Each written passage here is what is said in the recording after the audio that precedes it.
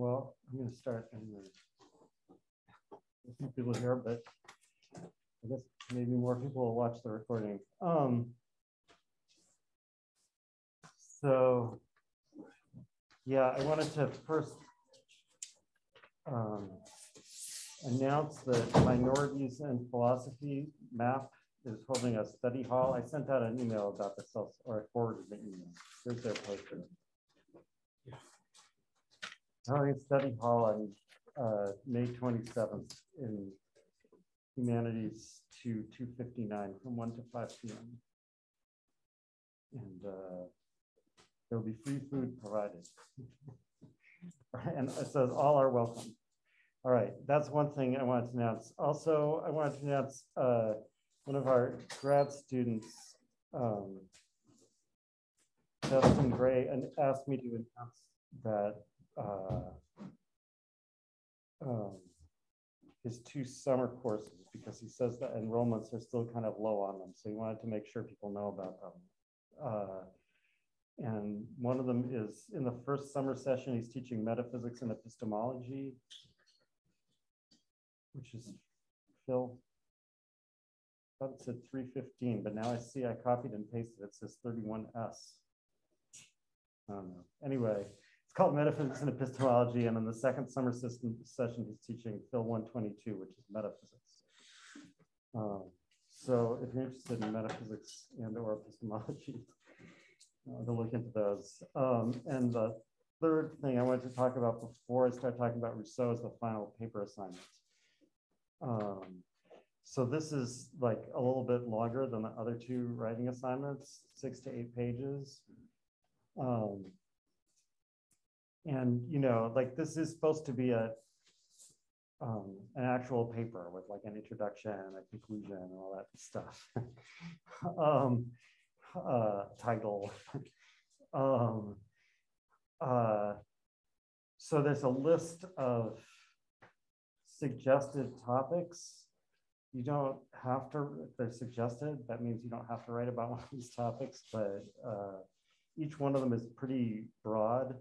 I mean, you probably already looked at this, but if you haven't, you know, they're pretty long. They're like long topic with lots of sub questions. That's not like a list of like, you have to answer all these questions. Those are like, you know, like suggestions to help you start thinking about something, to think of an angle on it. So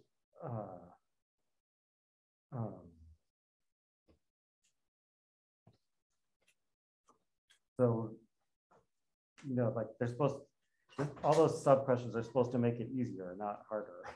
They're supposed to be like, well, maybe you want to ask this or this or this. Professor, could I ask a question about that paper? Yes. Should we have like a very focused thesis that we maintain throughout that paper, or should we try and encapsulate like the broader ideas and just like do like the broader summaries and not necessarily have like a thesis directed paper to respond to those questions? No, it's the idea is for it to be as focused and thesis directed as possible. Yeah, so a summary is not as good, you know, as an argument about a specific point. Like I mean, it's not supposed to be a test of like you remember everything from the course or something like that. It's supposed to be an exercise in writing an argument about this material. Now, when I say an argument about this material, I mean like, at least what I encourage and what all these topics are about is an argument about how to understand the authors. Not like an argument about what is actually the best way to set up a government or something like that. I mean, for one thing, that's really hard. So, or at least it's really hard to write a good paper about that, to like sit down and say, I think the best kind of government is whatever. It's easier to write a good paper about what does Rousseau think it is. And you know, like, that's not the same as summarizing Rousseau, because it's really unclear what he thinks it is, right? Like, I mean, this is what I spend all my time talking about in lecture. It's what what does he actually mean by this? Right? So there's a lot of questions about how to interpret these authors. And the other thing is I'm suggesting that it not just be about one author, but about a comparison between two authors. Yeah. So do you want your interpretation or our interpretation? I want your interpretation with an argument for your interpretation. Oh. Now, I mean, like, if you happen to know that it disagrees with my interpretation, then obviously, you might want to, even though, like, I'm not grading it, Dexter is grading it. So, you know, but still, if you happen to know that it disagrees with the interpretation I've been putting forward in the lecture, then you might want to provide extra argument, you know, like show that you're aware that this is that's not the way I put it, but you know, whatever. Like but make the paper as long as possible. Don't make it as long as possible. No, I mean, too long is probably worse than too short, if only because Dexter has to read all of them. So, but no, I'm just saying, like, I mean, maybe not extra argument is the word for it, but like it's good to, it would be good to show awareness that it's not the interpretation I was pushing, I guess would be one way to put it. Yeah. Do you have a question or are you just doing that? Oh, okay. All right. What else is here? Oh, I was talking about comparison, right? So again, that's, I always, in most of my courses, this is what I suggest. It's because, again, it's because I think that it's easier to write a good paper about, like, so what is it actually that Rousseau and Locke disagree about or agree about? So anyway, that's the suggestion. You know, like if you find you have a great thing to write and it's only about Rousseau, then or whatever, you should do that. But I think it's better, and all the suggested topics are like this. I'd like to ask you to compare at least two authors. I wouldn't suggest trying to go for like more than two, but it depends, because sometimes, you know, you can make an important point by mentioning someone just once in a footnote, right? Like the whole paper could be about Locke and Hobbes, and then you could have a footnote saying, but this is where Rousseau disagrees, right? But anyway, so that's the basic idea. I'm not recommending necessarily that you use any outside material. You can if you want. Obviously, if you do, you have to cite it. And I think I said this at the beginning of the course, I'll say it again, which is that I used to not say anything about plagiarism except just don't plagiarize, but now I feel like I have to say a little bit more because there's been more of it recently. Just like, you know, number one, it's I don't, and Dexter won't, like, almost certainly fail anyone for a paper that they actually, it's an actual paper that they handed in, unless we detect plagiarism, and then you get no credit for the paper. So like if the paper is all quotes from Wikipedia with quotes around them and footnotes, then it's not obviously going to be an A paper, but it's not going to fail. So, you know, that's one thing. But the other thing is just to realize that, I mean, I think most people know this, but I'm not sure that, like, you know, just like paraphrasing the text, changing some words, whatever, doesn't make it not plagiarism. It's not about using the exact words. It's, you know, so so if you do want to paraphrase the text rather than quote it word for word, that's fine, but you still should put a footnote. All right. And I think that's all I need to say about this. Yeah, I don't really care how you cite things as long as it's clear what you're citing. There isn't really a standard format for citations in philosophy. Like different journals have different formats, so I don't see any point in trying to teach one. And are there any questions about that? Or no? Okay, back to Rousseau. All right.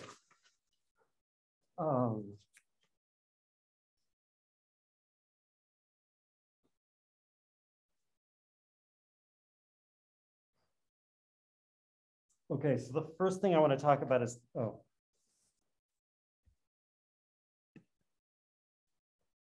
so the first thing I want to talk about is the institution of the government.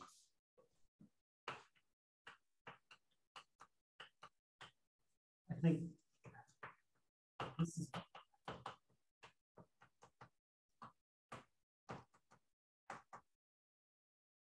there are kind of 2.5 important things in this reading. One is institution of the government, the other is religion. The half is slavery, which he doesn't say very much about, but he says something really interesting and weird about it. So hopefully I'll talk about all three of those. Okay, so institution of the government. So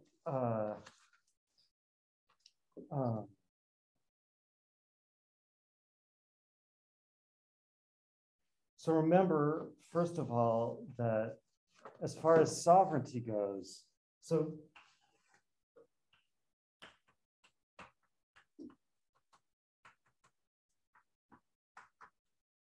sovereignty is the expression of the general will.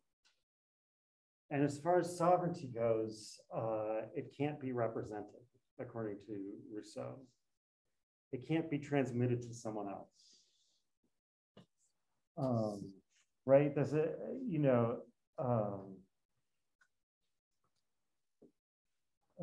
that's his fundamental argument against any kind of representative legislature. Right? The person who's making the laws can't be a representative of the people. It has to be the people. So on the other hand, so right, this is like can't be transmitted. Also can't be divided.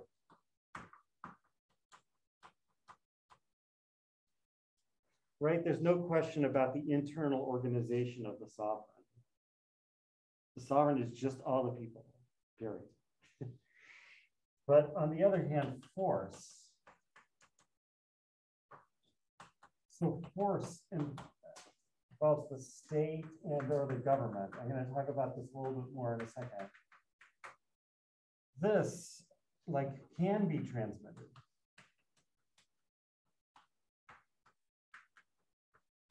It can be represented. So why is that?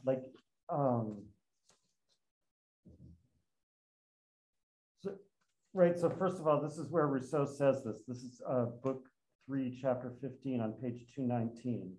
Since the law is merely the declaration of the general will, it is clear that the people cannot be represented in the legislative power, but it can and should be represented in the executive power, which is merely force applied to law.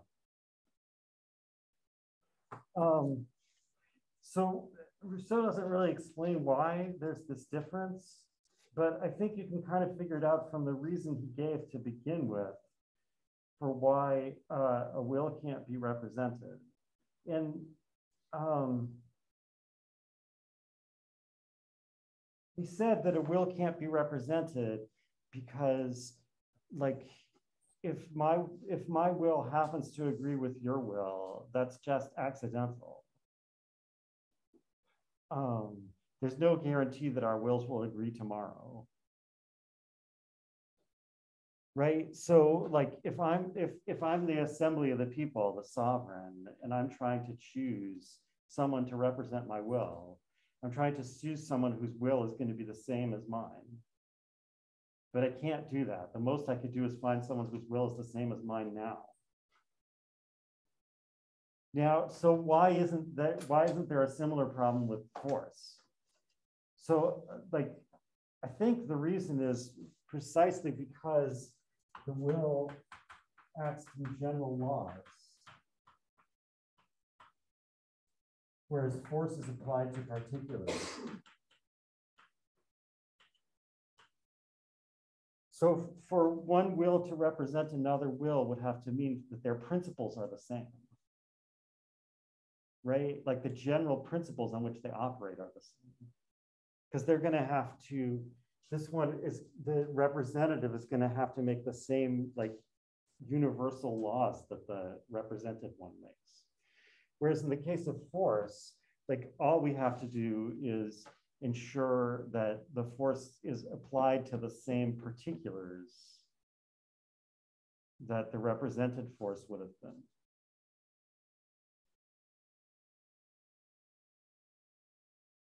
Or I guess to put it differently, like no matter how many particular cases two wills agree on, that still doesn't make them the same.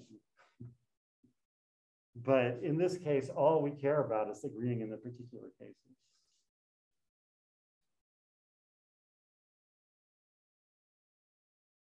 So this is why there can be a government that is a representative. And so notice, like, this isn't necessarily clear to begin with, although I was arguing this maybe not the most understandable way last time, that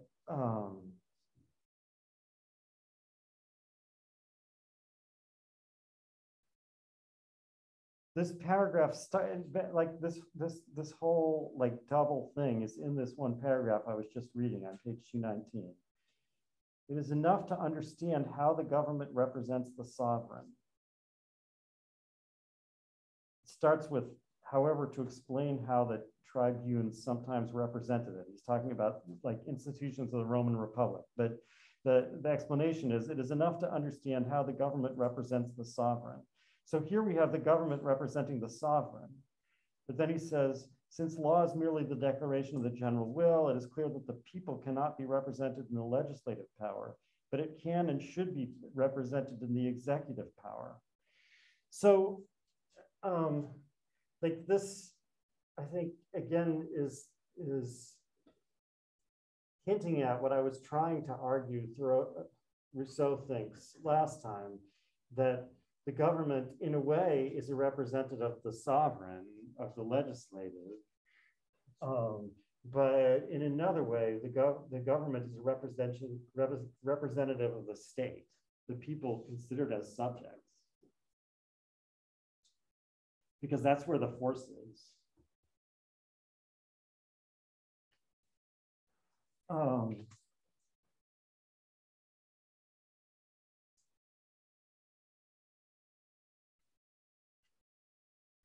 So I think if you understand that that's what's really going on, then it's easier to follow what Rousseau says about how the government is instituted. So the problem of how the government is instituted, and you know, when Rousseau starts to talk about this, he mentions that double aspect of the question that I mentioned when I talked about it, right? I mean, of course, it's no fair because I already read that before, but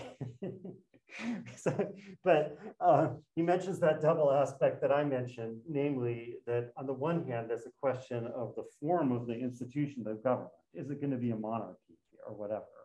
But on the other hand, there's a question of who's actually going to be appointed to be the monarch, for example. So, and again, the problem is, so the first part can definitely be done by the sovereign because it's a law. But the other part is a particular act, so it can't be done by the sovereign. So it should be a function of the government to do that. But there is no government yet. So how is that going to work? And you know, this is what I said, like Locke doesn't seem to notice this problem because he's not as strict or doesn't regard this distinction in the same fundamental way that Rousseau does. You know, Locke is just like, oh, and the legislative will appoint the, you know, executive. But Rousseau is like, no, the legislative can only pass laws. It can't appoint anyone.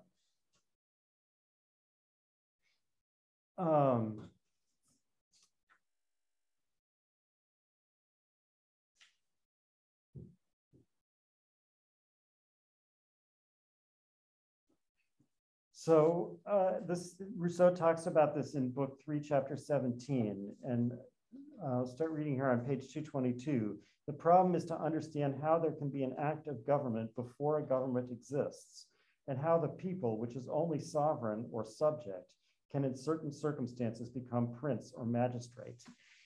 Right, so like,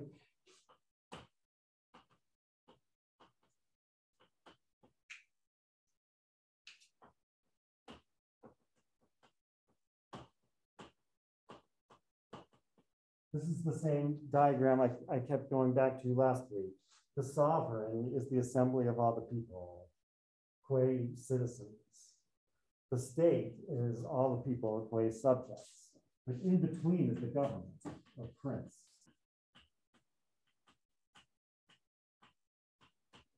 Right, so he's saying the question is how the people who are only sovereign or subject can in certain circumstances become the government. And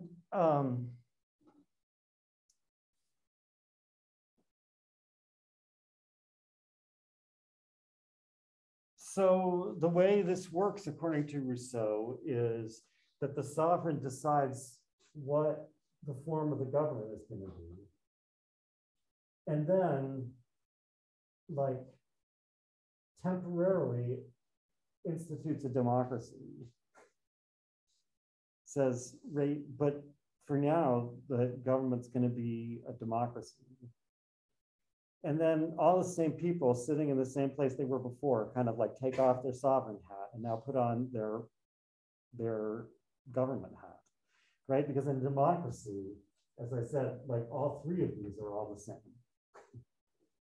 So we have a temporary democracy. So that means like these people can just switch over to this role. And then they choose, so like, I mean, of course, if what the sovereign said is we're going to be a democracy, that's where we stop, right? But let's say the sovereign said we're going to be a hereditary monarchy. So then everyone says, okay, but on the way to becoming hereditary monarchy, becoming a temporary democracy, we all become the government. And as the government, we appoint the king. That would be the procedure.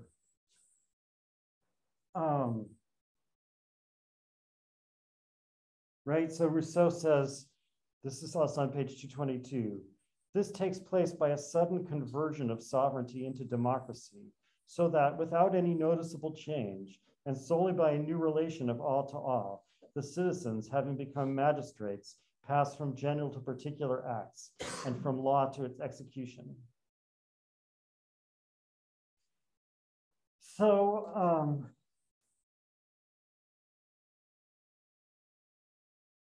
this is a little bit worrying, I guess. I would, you might think like, hold on a second, like what gives them the right to, how do they get around the problem? But I mean, you can see on one level, it's easy to see how it works. Namely, that a democracy is the only form of government that doesn't need that other step. So the sovereign can institute a democracy without, only with the law. Right? The law says everyone, so it's okay. It's a universal law, right? It says everyone will be a magistrate. So we don't need a government to set up a democratic government. So the sovereign can set up a democratic government. But the sovereign can also make a law saying the democratic government is only going to vote on who's going to be the king.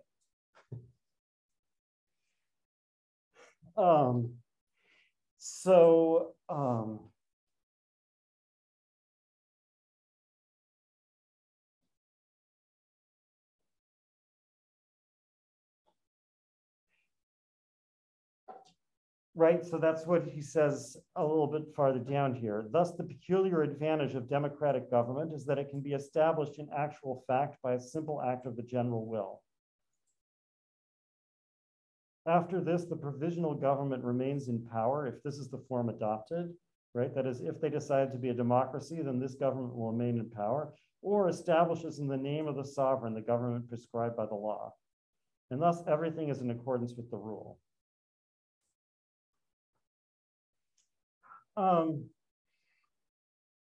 So like in a way that answers the whole puzzle, right? There is no problem because we forgot that there's a form of government that doesn't need that executive action to come into effect. Even though Rousseau thinks that remember, Rousseau thinks that that democratic form of government in general is a bad idea. It's impractical and it will also corrupt the legislature. So, but to have it provisionally for this one purpose, I guess the idea is, well, it's not so bad. However, I think it really goes farther than this. And I don't know, like maybe I'm reading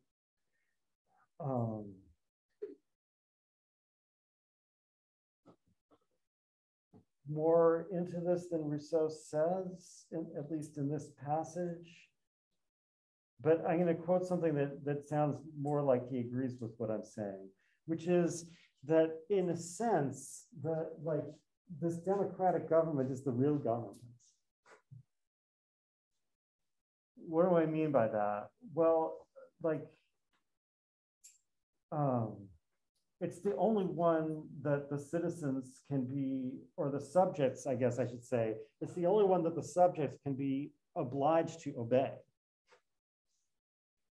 Because the sovereign can make a law saying, and can make a law, the sovereign must make a law saying that everyone has to obey the collected force of the state.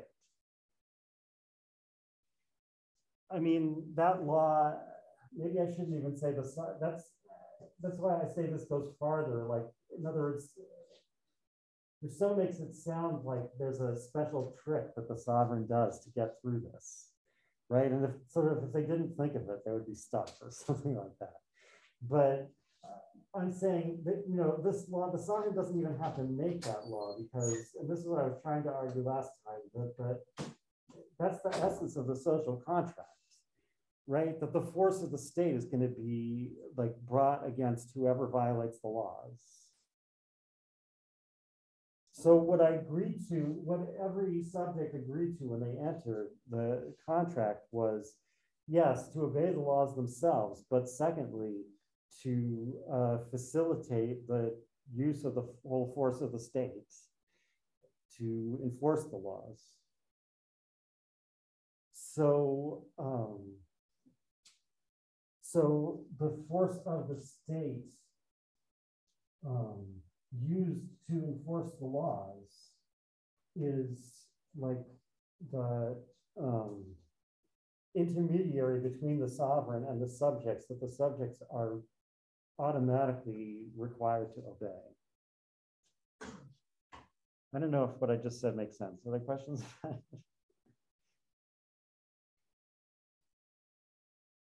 So in other words, what I'm saying is like really, you know, the reason this works is because this really is the government when we set up the states.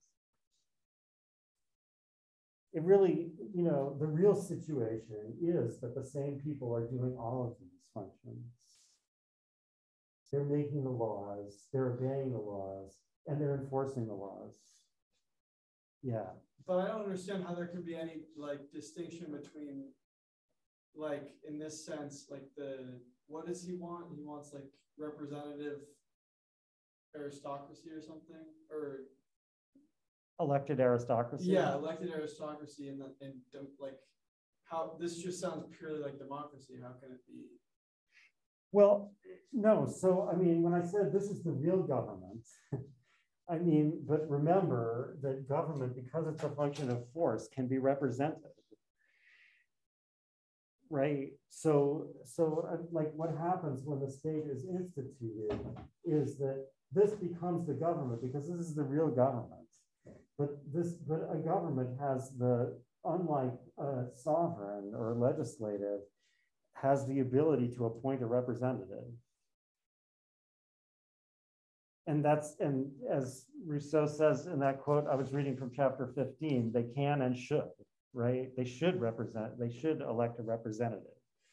So, I mean, they should do it according to law, right? The sovereign is going to tell them what kind of representative to elect, but then they're going to do it. So this real government like disappears behind the scenes because the actual governing is being done by its representatives.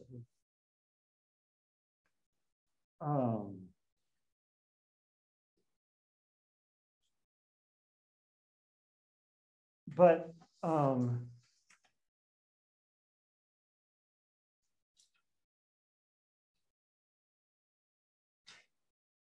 the real government is still the government. Now, why do I say that? Well, Rousseau says, first of all, Rousseau says that the sovereign assembly has to have legally appointed times for meeting, right? That is, there have to be times when by law, the sovereign will assemble and no one has to convoke it. And I mean,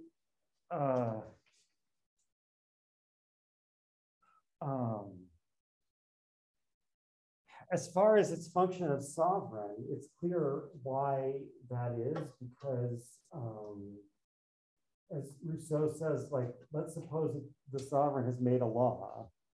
Now, that means that at a certain time, the general will expressed itself as this law. But how do we know that the general will still wills that law? So Rousseau says, well, it's by tacit consent, right? If the general will wanted to revoke it, it would. And since it hasn't revoked it, it's still in effect.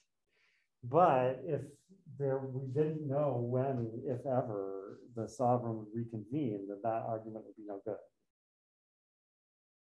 Right? So there have to be regular times when we know it's going to come back.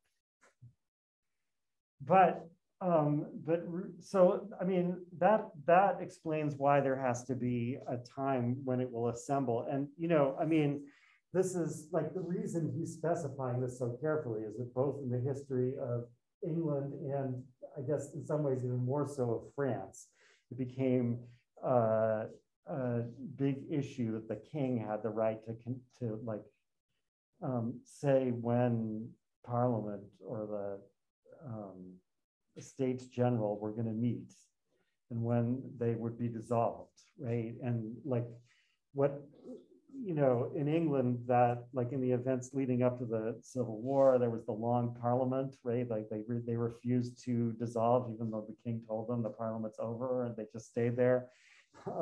Whereas in France, the kings throughout the 17th and 18th century like refused to call a meeting of the States General at all.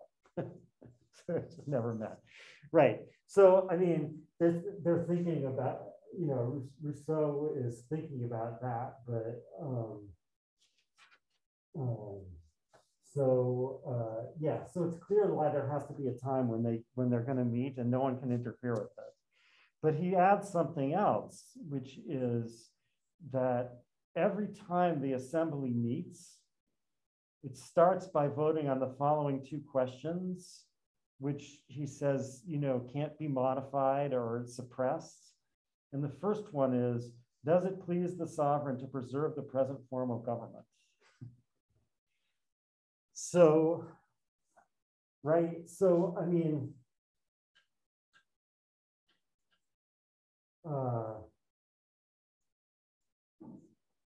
that thing that according to Hobbes can never happen, and according to Locke can only happen in really special circumstances, according to Rousseau happens every single time the Sovereign Assembly meets, right? As soon as the Sovereign Assembly meets, in effect, like we go back to the original state and we say, what form of government do we want? It's only a little bit modified, right? It says, does it please the sovereign to retain the current form of government? I mean, I guess that's because like Rousseau thinks the answer should almost always be yes, right? He doesn't think we should keep changing the form of government all the time. But sometimes it should be no, and we have to make sure that there's no way of preventing the sovereign from voting on that. So that part is fairly easy to understand. But then the second question is, does it please the people to leave its administration to those who are now in charge of it? right? And that, I think, is what shows that the democratic government is the real government, right? When the people actually get together. So first you ask the sovereign, do we want to keep the same form of government? But then, right, Rousseau deliberately changes. The first question is, does it please the sovereign? But the second one is, does it please the people? So they've done that same thing that they did to begin with, right? They've suddenly changed hats and they're now acting as the government. And they're asked, right? So like, let's say we're a monarchy. First we ask the sovereign, should we still be a monarchy? And then assuming they vote yes, then we all change hats and become the democratic government. And we say, okay, should so-and-so still be the king?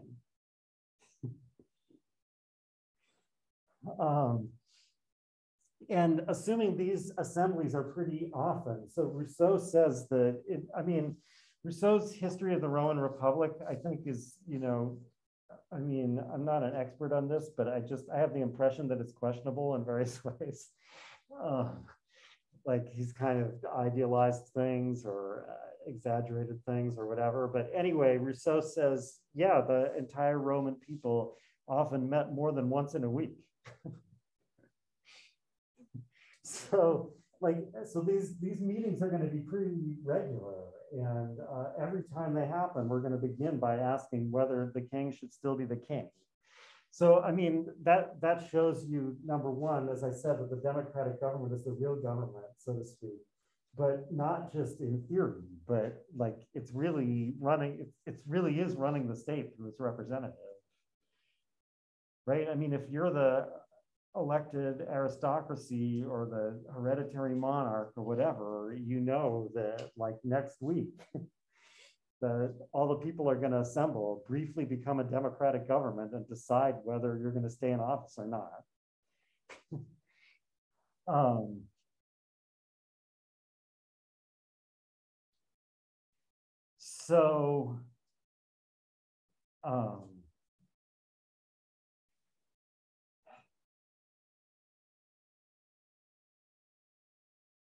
This is not something they did in Rome or Sparta, I don't think, right? And it's not clear, like, if it's really practical, like if a government could work subject to that kind of, right? I mean, just like even facing elections every 4 years is pretty disruptive. This is basically like, there's no provision for like competing candidates and whatever, but still, like this is kind of like having a general election every week.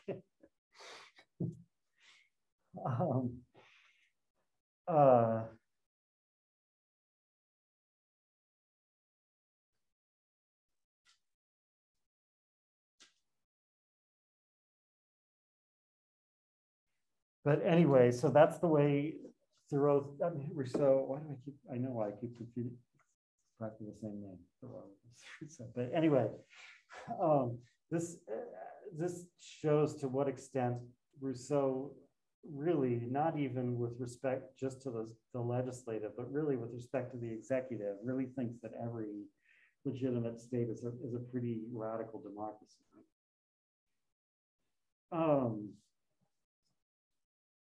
And that now, rather than saying there have been very few, we might have to say there haven't been any.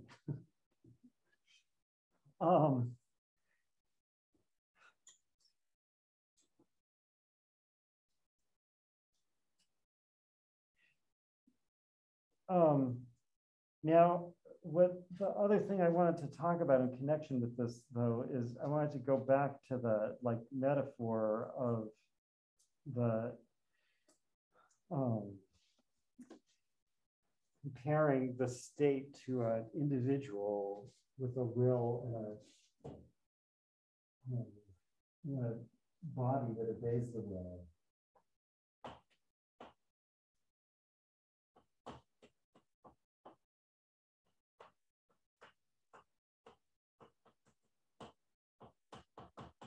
Right, so like, remember when Rousseau starts to talk about this, he first starts out with this example of how, like, if I want,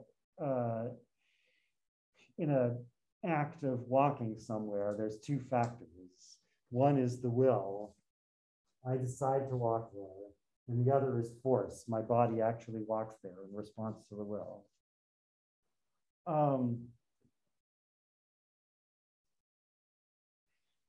So, what goes between these two things that's analogous to the government?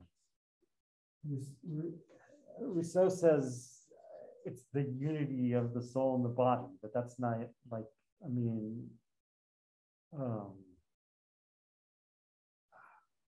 that doesn't sound like a thing, right? It's, the government is an actual, the government is an actual entity that does something. So, I don't know if you could say that there's a thing here, and maybe, there is and there isn't, I guess. But I think, first of all, you should think of it this way, that the force of the body is available to the will only insofar as the body is regarded as an organ of the will. So this is the thing I promised I wouldn't talk about last time. This is what Neoplatonists call the organic cause, or instrumental cause. Because, when Aristotle defines the soul, he defines the soul as the first enthalpy, which is perfection or actuality or something of an organized living body. And although a kind of straightforward interpretation of Aristotle, it would just be that the body is organized and living because it has this entelechy, whatever it is.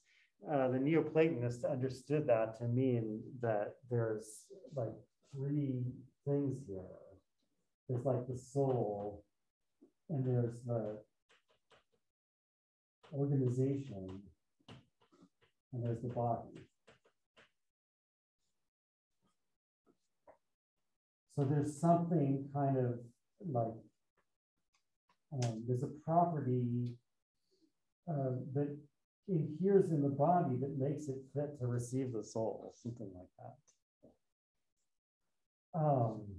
And then they generalize that to the world soul, and and there are other levels of emanation or whatever. But this, fortunately for you, is the course of Neoplatonism.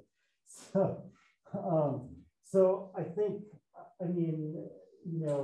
without introducing a lot of heavy-duty metaphysics here, I think you can understand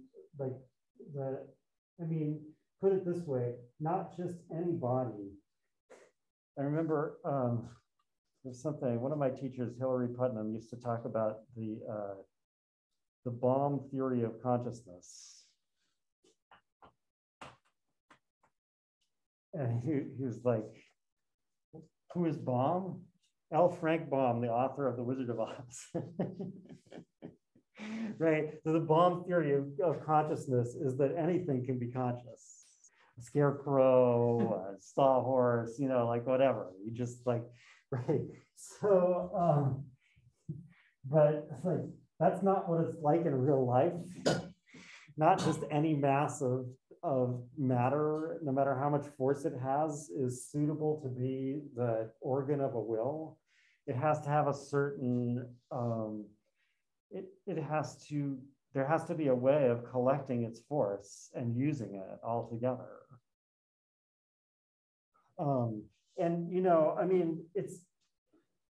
It's because of, I think it's because of this difference. I guess I should say and divided. Right? The will is something simple.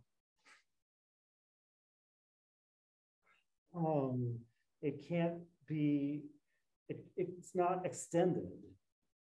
Right? And I'm saying this here without necessarily talking about, in a metaphysical sense, a simple substance or something like that, right? It's just regarded as will. It can't be transmitted from one thing to another or divided into pieces. So it's like one and simple, whereas the force that it commands is always going to be extended and divisible.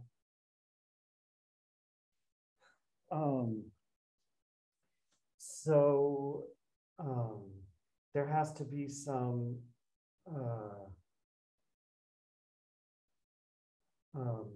I mean, what we call organization,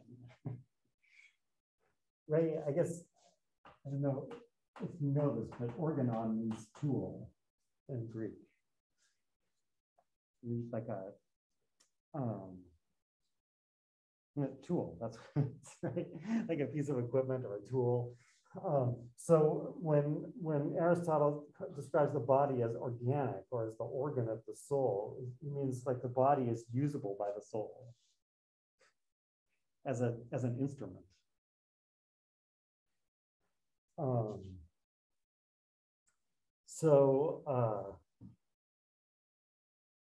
Not that like it's raised without pesticides or something. So, right, so the body has to have this like kind of, or at least the best way to connect this simple thing with this extended divided thing is by way of like central organization. So there is kind of a thing in here, like the brain, or according to Descartes, the pineal gland. Right? So, I mean, again, in a sense, the force that the will commands is the whole force of the body, and that's the real brain, kind of. This actually kind of connects to some things that Nietzsche says about like you know, there's a bigger and wiser intelligence standing before you. It's called your body. Anyway, but never mind that. So in a sense, this is like the real brain, but it needs this representative in order to be usable.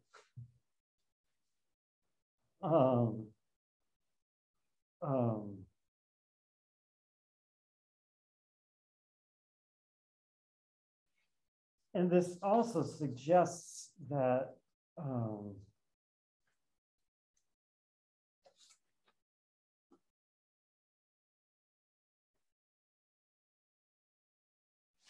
it also, I think, helps to explain what Rousseau means, what he meant when he said way back in book 1, chapter 8.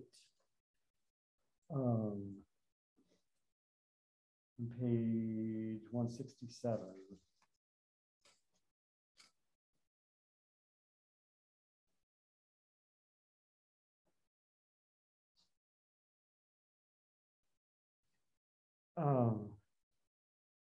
If the abuse of this, he's talking about, right, like how we should regard the transition from the state of nature to the civil state. If the abuse of this new condition did not often lower his condition to beneath the level he left, he ought constantly to bless the happy moment that tore him away from it forever and that transformed him from a stupid, limited animal into an intelligent being and a man. So what does he mean by that? So like in this like literal case of the individual, the question is,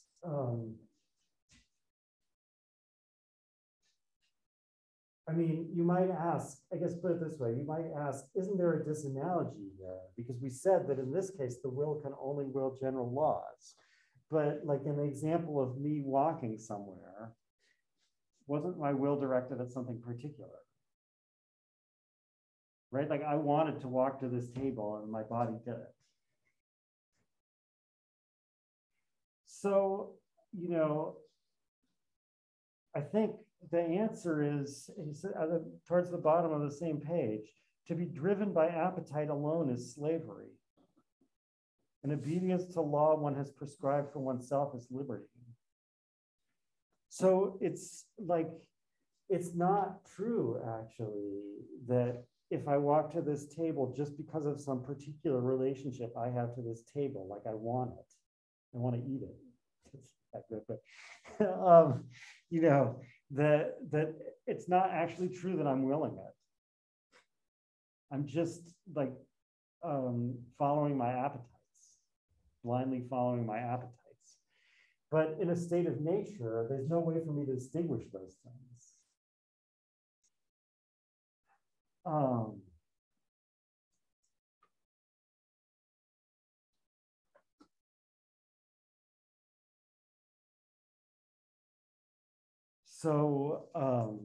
You know, I need a way to distinguish between what is just appetite and is intrinsically directed as particulars versus what is will and establishes general principles.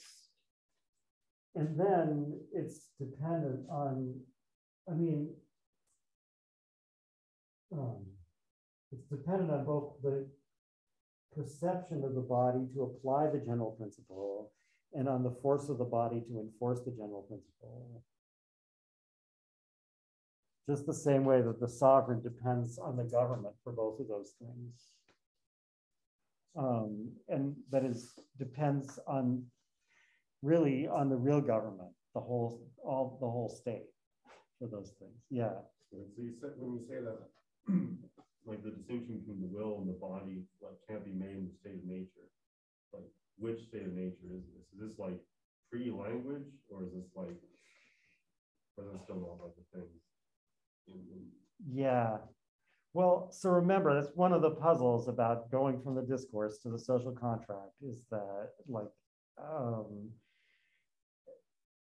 he doesn't refer to any of those stages, and it's not clear what stage he's talking about. And he seems to be rather like Hobbes or Locke, just contrasting the civil state of a legitimate commonwealth with anything else, right, that came before it.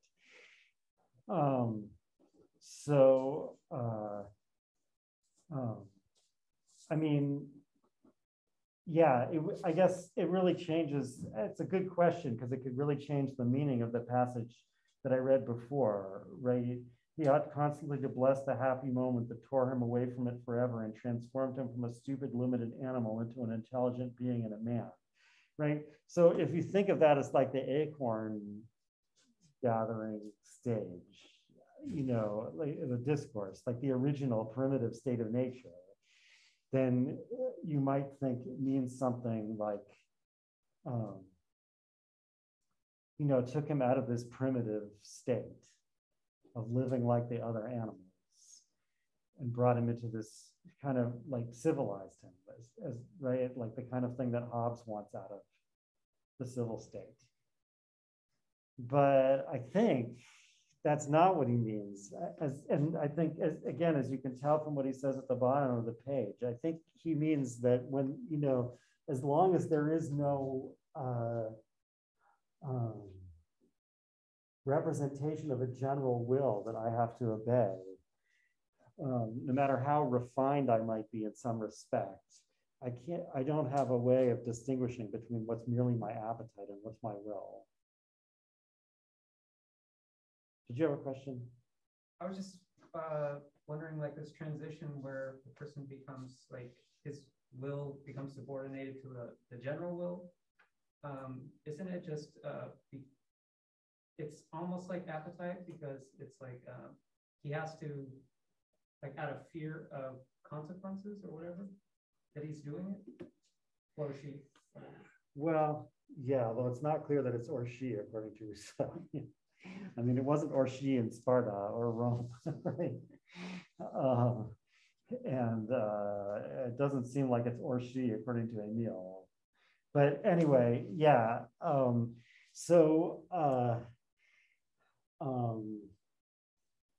Well, I don't see how that's like a civilizing force. Like, if it's just, you know.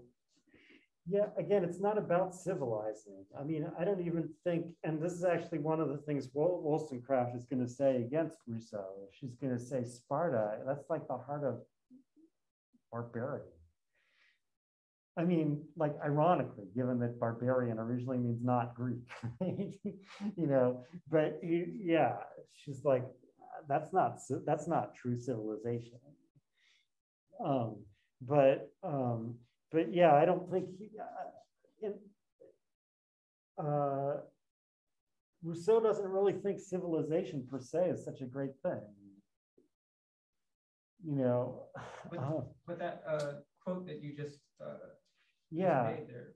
So it's not about that. That's what I'm saying. I think again, like if you think of the kind of like bestial original state of nature, where human beings, according to in the discourse, where human beings are only a tiny bit different from all the other animals, right? Then you could understand it in that way. Like becoming a member of a commonwealth makes them like literate and all that stuff. But I don't think that's what he's talking about. He's talking about, and so like the subject agrees out of fear of consequences, like obeys out of fear of consequences, but the sovereign doesn't command, the citizen doesn't command out of fear of consequences. The citizen commands out of, or should command out of their opinion about what the general will is. So like on, this is book 4, chapter 2 on page 227. When a law is proposed in the People's Assembly, what is asked of them is not to be precise whether they approve or reject the proposition, but whether or not it conforms to the general will that is theirs.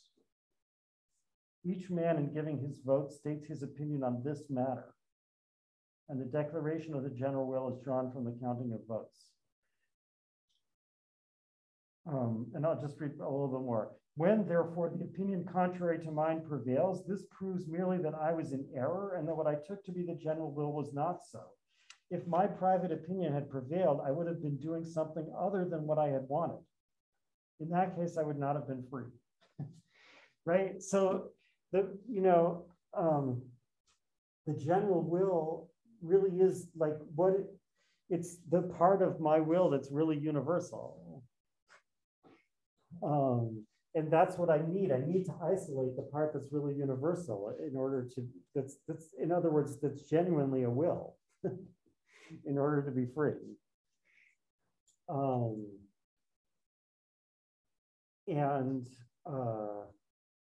The questions that are put in the assembly of the people are questions that allow me to make that distinction.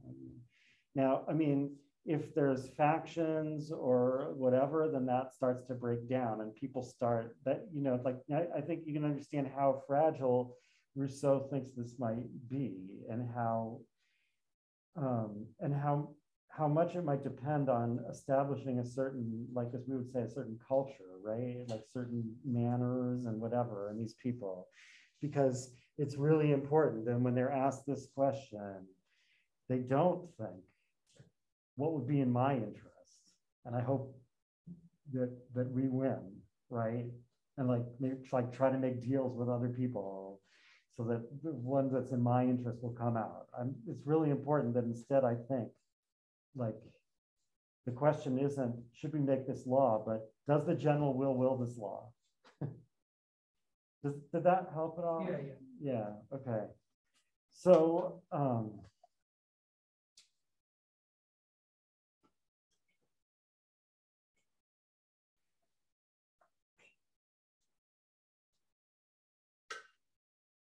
yeah, so again, this is like paradoxically, you have to be forced to be free. You can't be free on your own.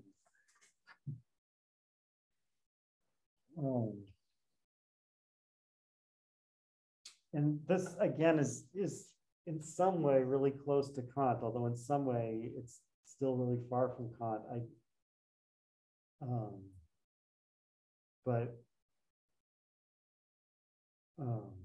I mean, although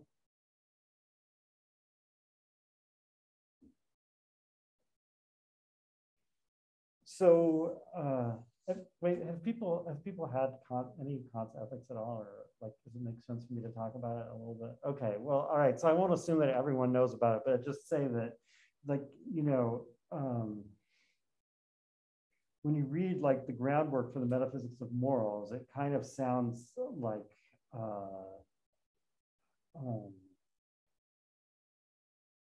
yeah, the moral law is basically a matter for individuals. morals, and you know, and the issue is just like not even how to find out, because you already know what in your will is universal. Now we mean absolutely universal, right? That like any rational being could will the same thing, or that you can at the same time will that every rational being should will it, or you know, something like that, right?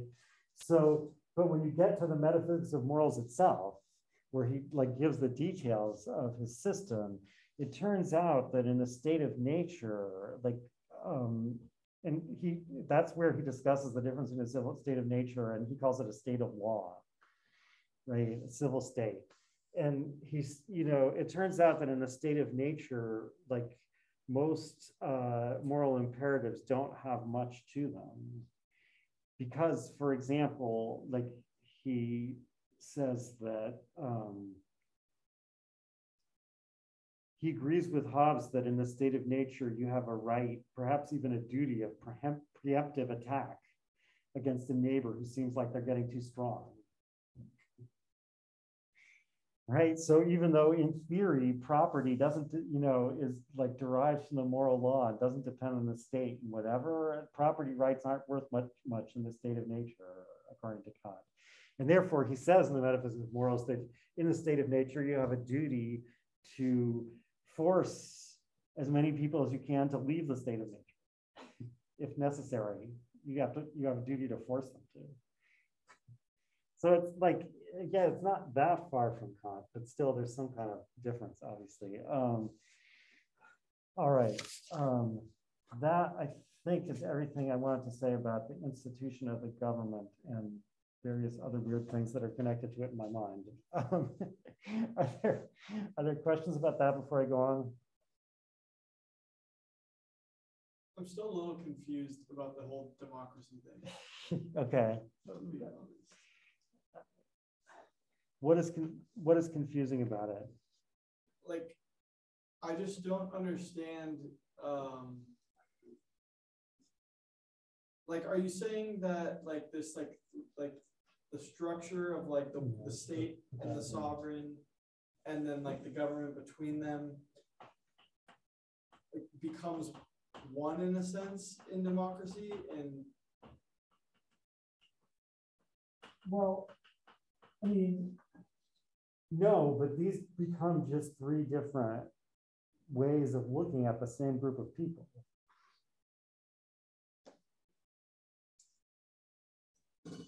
By the way, as I said last time, I don't know if, you know, like, it looks like what Rousseau is saying is like, could be seen as telling against Hobbes's materialism, or assuming that materialism is wrong, right? Because we have these, you know, this soul that's distinct from the body and whatever. But at least in the metaphorical case, it turns out that the soul and the body are not, it's the same matter looked at different ways. Yeah. So yeah, so they don't all become one, but they are all the same people fulfilling three different functions.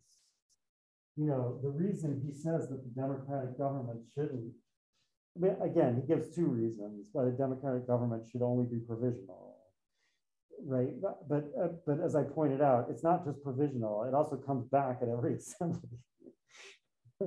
But why it shouldn't be the ordinary day-to-day government, because number one, it's impractical. We can't have the whole people assembled constantly, and number two, it's actually not good for the same people to constantly fulfill both of those functions,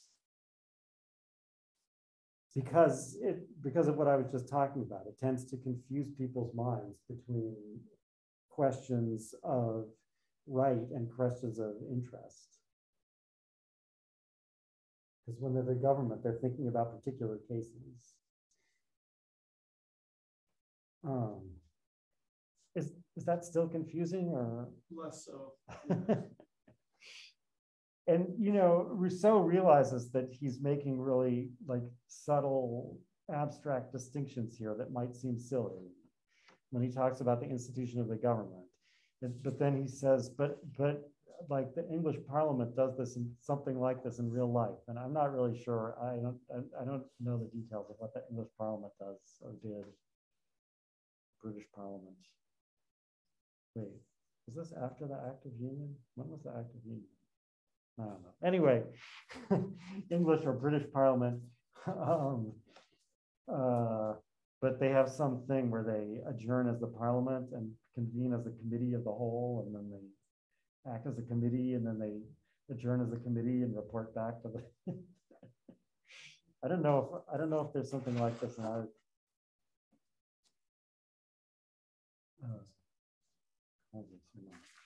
I've heard the term committee of the whole before, but I don't know.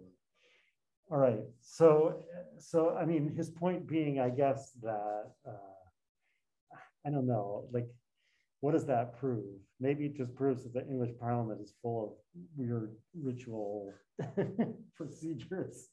But I guess he takes it to prove that, yeah, it's a subtle, abstract type of distinction, but it actually can be important to the functioning of a state. Okay, are there more questions about that? All right, so I'm going to talk about slavery. Not for too long, because I really want to get to talk about religion. I mean, the main place he talked about slavery was in book 1, chapter 4, which is titled Of Slavery. So, and like what he said there was that there's no legitimate basis for slavery. Except, I mean, I think he does leave a loophole.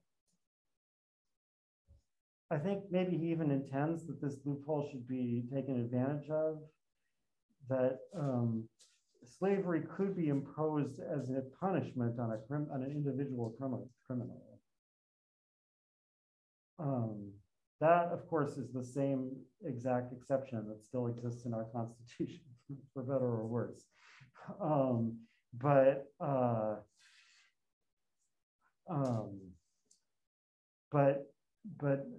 anyway, other than that, like on the one hand, he says no one can voluntarily enter this state.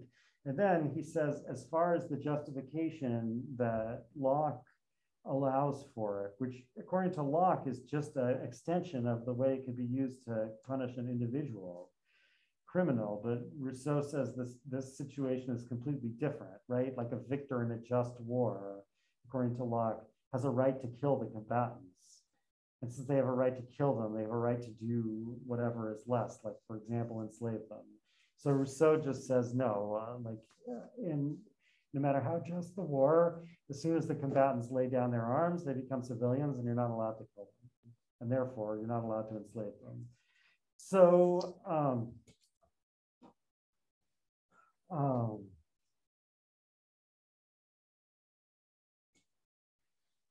so basically the conclusion of the official chapter on slavery is that there's no such thing, or almost no such thing, as legitimate slavery. But then when we get to book 3, chapter 15, this is on page 220, and he's talking about what was it that allowed the Greeks to have, wait, 219. What was it allowed the Greeks to have democratic governments? Relatively democratic governments? Among Greeks, whatever the populace had to do, it did by itself. It was constantly assembled at the public square. It inhabited a mild climate. It was not greedy. And then its slaves did the work. Its chief item of business was its liberty.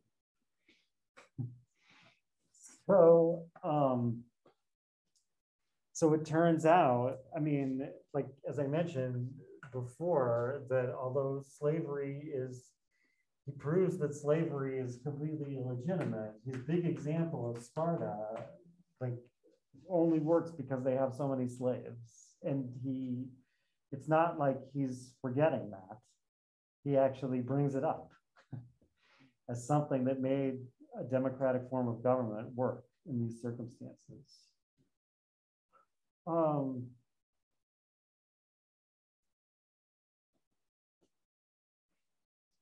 So he's kind of evasive. So like, again, it's not like he doesn't notice the contradiction here.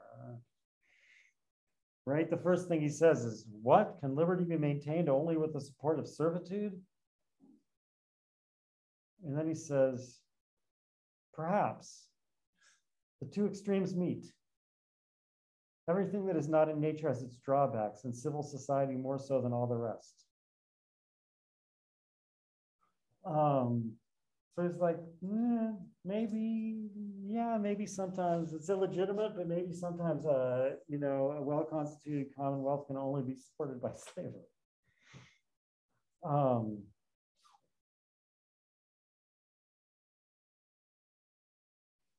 But I mean, I think he doesn't mean that the Spartans weren't wrong to have slaves exactly, but right? I mean, as he says, I do not mean by all this that having slaves is necessary, nor that the right of slavery is legitimate, for I have proved the contrary. I am merely stating the reasons why modern peoples who believe themselves free have representatives and why ancient peoples did not have them.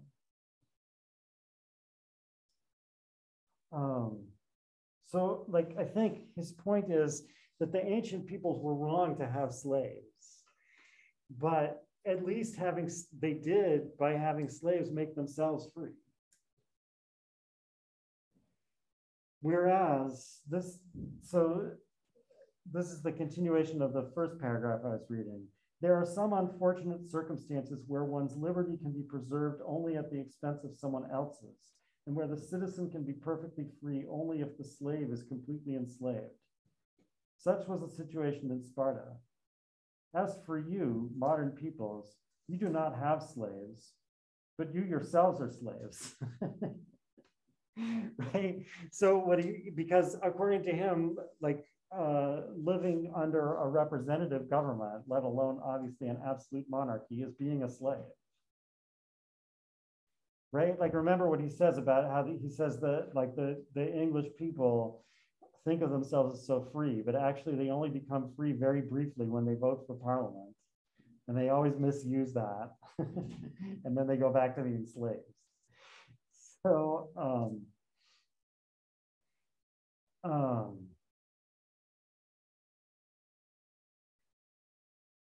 so like, I think his point is, although it's really not 100% clear,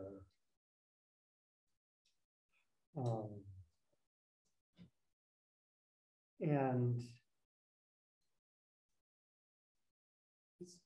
yeah. Is he saying that slavery is like essentially like a tool that can like give people freedom in the context that they are not in a state of nature? I understood up to the what do you because people can be free, but they also cannot because they're in a state of society rather than a state of nature. Oh, I see. Well, no, I mean, because like what he's saying in this book, at least most of the time, there's some places where he seems to use liberty a different way, but most of the time, again, he's saying you can only be free in a civil state. You can't be free in a state of nature. But it may be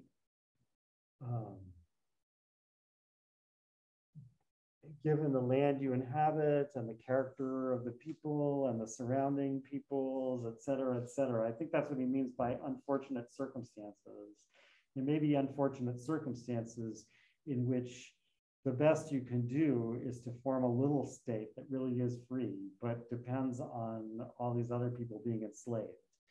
I mean, is that really the best? Like, wouldn't it be better to have a less legitimate state where there weren't so many slaves? but Rousseau, I mean, he's as extreme as Hobbes in his own way, right? He's like, well, that's anything short of a legitimate state really is slavery.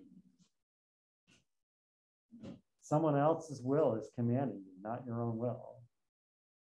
So, whereas this, I think he, you know, again, he thinks this is a bad thing to do, but, and so the thing that's not so clear to me is like, if the Spartans asked him, should we do this? What would he say?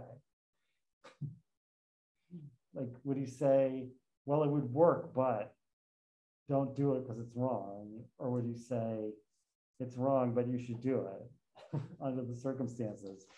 That's what's a little ambiguous. But I think he really does think it works, so to speak. This is the thing, I mentioned this before, I didn't read it, book 3, chapter 10. The dissolution of the state can come about in 2 ways. This is on page 213.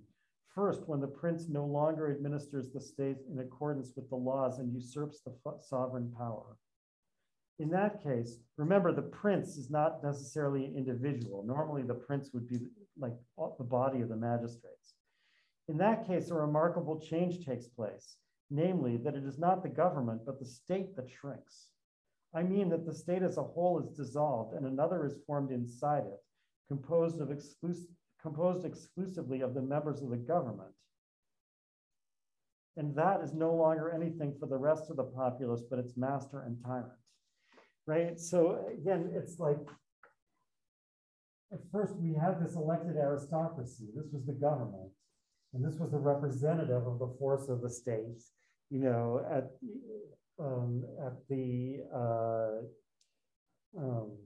in the name of the sovereign, to enforce the laws made by the sovereign. But at some point, this government decides, we don't want to do that anymore. We just want to take control for our own purposes. So Rousseau says, at that point, there's still a state, but these people aren't part of it anymore because they're not parties to the contract.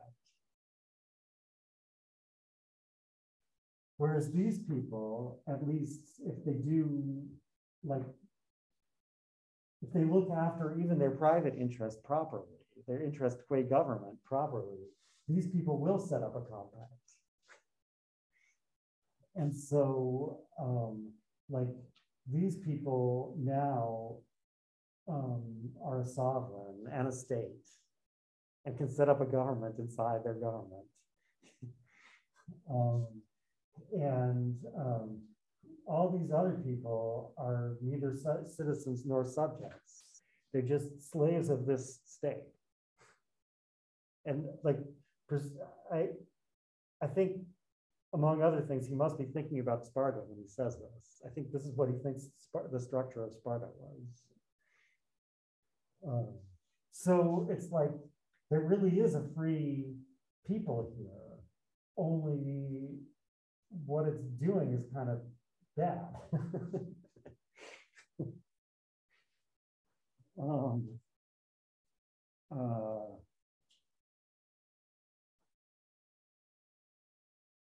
So I don't know. I don't have much to say except to point that out and to point out that it still ends up ambiguous exactly how he feels about this.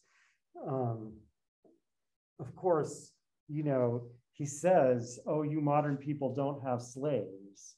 So I mean, this is something that a lot of Europeans say in the 18th and 19th century, and it's kind of weird because it's the height of the slave trade. But there are no slaves in Europe. That's what they mean.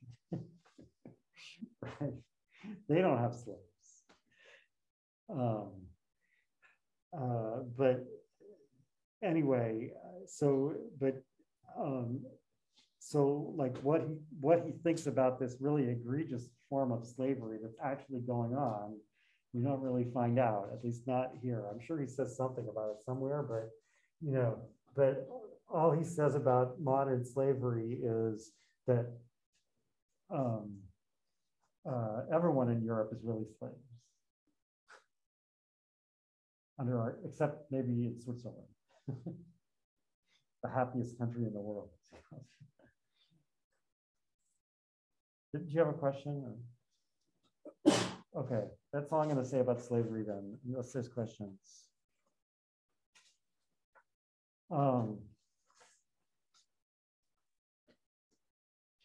Yeah, Hegel also has this whole explanation of why we don't have slavery anymore, because it's inconsistent with the principle of Christianity.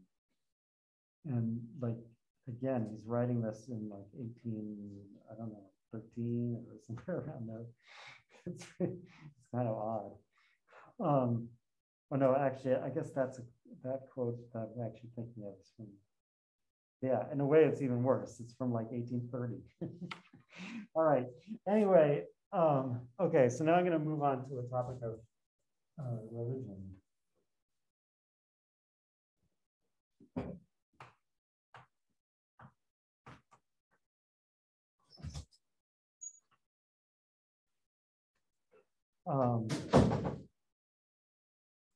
So Rousseau discusses 3 or possibly 4 different kinds of religion.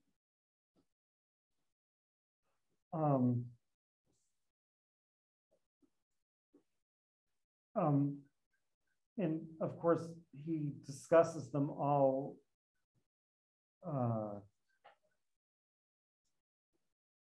in the context of asking, you know, how they fit in with a properly constituted state, right? That's what he's interested in here. So the first one, he calls it the religion of man. I think you might call it the religion of reason.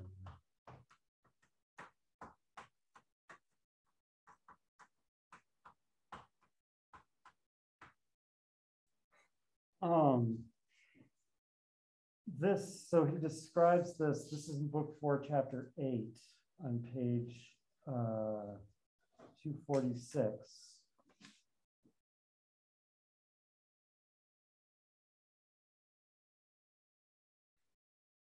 The first, without temples, altars, or rites, and limited to the purely internal cult of the supreme God and to the eternal duties of morality, is the pure and simple religion of the gospel, the true theism, and what can be called natural divine law.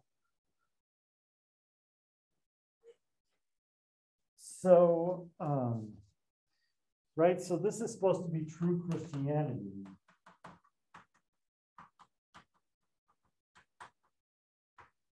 In the sense that this is what Rousseau thinks Jesus actually meant when he said, like, I've come to set up a spiritual kingdom. My kingdom is not of this world, that type of stuff. That he actually meant, you know, the content of religion is that you should obey the moral law. And that you should, like, worship the true God internally. If those are even 2 different things, maybe they're the same thing, right? So, so like Rousseau, I guess you could say, like, he thinks this religion is true, but this is the really weird, like, so I mean, this is a type of distinction that a lot of people would make. Between this and the other types of religion I'm going to discuss, but a lot of philosophers would make. But, you know, usually when philosophers make it, they say, and of course, ideally, we would all, this would be everyone's religion. Maybe people aren't capable of that. Maybe they can't understand it, you know, et cetera, but like, this is the religion we want. But Rousseau says that this religion would ultimately be bad for society. So it's like, it's true. This is the way you should really worship God, but it wouldn't be a good idea for society if everyone started to think this.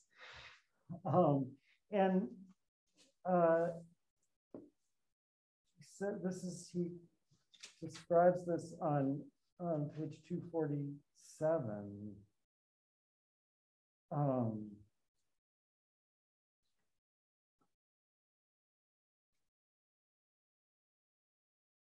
The reason is, far from attaching the hearts of the citizens to the state, it detaches them from it as from all the other earthly things, as from all the other earthly things. I know of nothing more contrary to the social spirit. We are told that a people of true Christians would form the most perfect society imaginable. I see but one major difficulty in this assumption, namely that a society of true Christians would no longer be a society of men. So, like, what's the problem here? And, you know, again, the sense in which this is Christianity is not like it believes in the Trinity or something like that, right? It's the sense in which is the true Christianity is the idea is that, you know, that Jesus really meant don't have a religion, right? Like, don't think about theoretical doctrines, you know, just like think about your duty to the true God, what God really wants from you, which is to be moral. So, and that what Rousseau is saying is counter to social spirit. So how could that be? Well,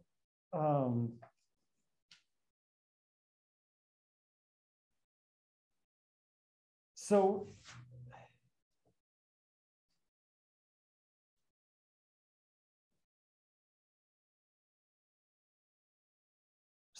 Rousseau starts off with the case in favor, right? He says, each man would fulfill his duty. The people would be subject to the laws, the leaders would be just and moderate, the magistrates would be upright and incorruptible, soldiers would scorn death, there would be neither vanity nor luxury. So that sounds good for the state, right? What's the problem? But he says, but Christianity is a completely spiritual religion concerned exclusively with things heavenly. The homeland of the Christian is not of this world. He does his duty, it is true, but he does it with a profound indifference toward the success or failure of his efforts, right? Because what counts in this religion is your intention, right? Like the purity of your will. So, I mean, also something about the afterlife. I'm not sure how serious Rousseau is about that or how much that has to come into this religion, although that definitely makes it worse, right? But I mean, put it like, I think the way Rousseau would really want us to understand this, I'm not sure. Maybe he's just like Locke. Right? Like Locke says that, you know, you should follow the divine law without any thought of your own private interests and whatever. But the reason is because your real private interest is you're going to get eternal reward in the next life, right? So, I'm not sure if Rousseau means that or not, but in any case, like leaving that aside, the point is that, you know, what God wants from you is the right intention, the intention to do your duty, to do your best. And Rousseau says, like, that's not what a soldier should have. A soldier should have the intention to win, not to do their best, right? So, Ray, he tells this story about the army of, to my way of thinking, the oath taken by Fabius's soldiers was a fine one. They did not swear to die or to win. They swore to return victorious. And they kept their promise. Christians would never have taken such an oath. They would have believed they were tempting God. Right? The Christians would swear to like win or to die trying to win, doing our duty. All right, I could go on more about this, but I see there's only 5 minutes left, and I want to please briefly introduce the other two kinds of religions. The second one is called the religion of the priest. And I guess, I mean, you're supposed to think, and Rousseau mostly talks about Roman Catholicism when he talks about this kind of religion, but he also mentions some other examples. He mentions Shia Islam when he talks about this, the cult, the sect of Ali, right? But the truth is, I think he makes it pretty clear. He thinks it applies to Protestant churches in Europe too. So this is like somehow derived from Christianity, except what happened was that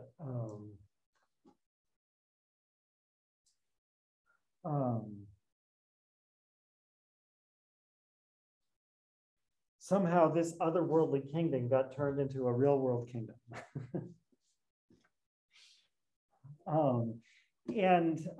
You know, Rousseau says that's what the pagans always suspected the Christians were up to in the Roman Empire, right? The Christians said, look, you know, our God isn't a political God. Our God is not of this world.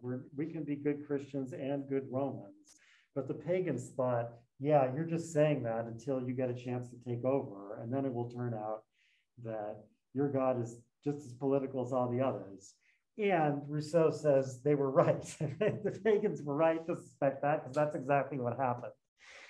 Right? When Constantine converted to Christianity, all of a sudden there was no more meekness and whatever. Right? So Rousseau says, like, this is just obviously bad for the state, because now there's two separate centers of power that are in competition with each other. The same thing Hobbes says about this, basically. And in fact, he mentions Hobbes as he says Hobbes is one of the few people to have realized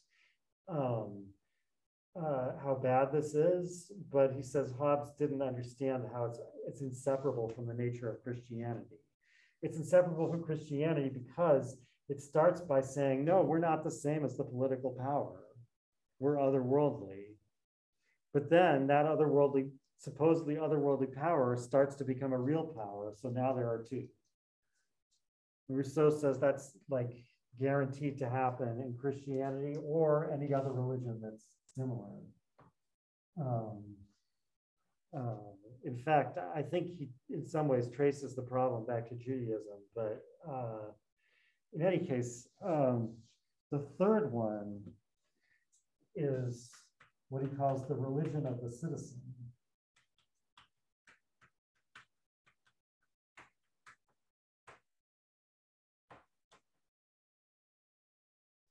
And this is the best one for the state. And what is this? So as Rousseau describes it, he says this is the religion that all the early cities had, although he doesn't really have any examples, unless you count the Old Testament religion as he understands it. That's his only example, basically. But he says the way it was that each state had one God that was their God. And like they expected their God to fight against the gods of other states and hopefully win. And so like religion and politics were connected, but but inseparably. Right? It's like, of course, what our God wants us to do is defend our city and do the, beat all the other cities.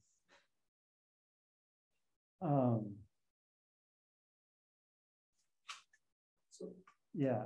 So instead of like, because with the second one, you said that there's like kind of like two, like an otherworldly part of the world and then like the worldly part, and they're kind of like at odds. Whereas like the religion of the citizens is like they're still at odds, but they're both like of the earth in a metaphor. No, I think the point is they're not at odds at all, right? Like the. But their gods compete when they go to war, right? Isn't that what you said?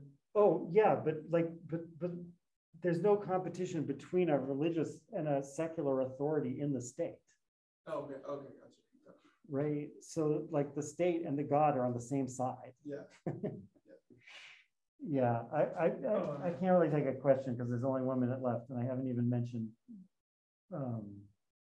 So, I mean, so like, all I can say is Rousseau says this kind is great for the state, but there's a problem with it, which is that it's based on deception. Right, which that goes back to what he said about the lawgivers, like pretending that God was telling them stuff. Right, like the way this works is the person who's really in charge of the state, let's say it's Moses, you know, comes down from a mountain with these tablets and says, God told me, you know, to tell you to do this, and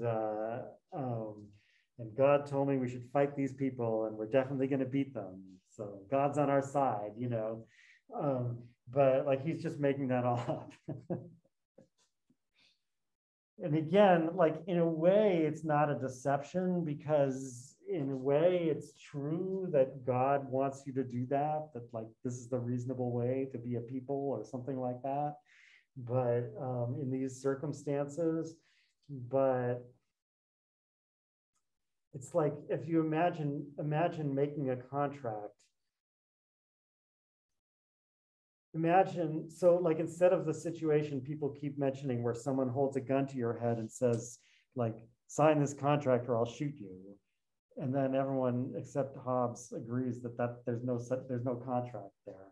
Imagine instead of that, they say, here, sign this contract because God told me you should sign it. And suppose you believe them, right? They do a miracle or whatever. So, and afterwards, it turns out that they were making that up. Like the miracle was just a trick they did, you know. Can they defend themselves by saying, oh, but look, I can prove that signing that contract really was in their best interest? Doesn't the fact that it was signed under false pretenses just make it invalid, even if it really was the best thing for me to do? That's, I guess, is the question here about this. And Rousseau seems worried about it, but maybe not as worried as he should be. I don't know.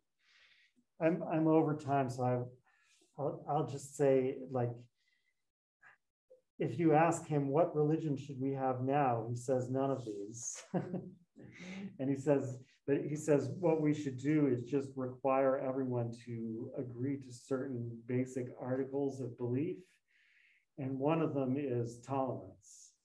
Right, so like, and not just tolerance in terms of let other people be, but tolerance in terms of you have to agree that people who believe in other religions can be saved just as well as in your religion. So the state should impose that.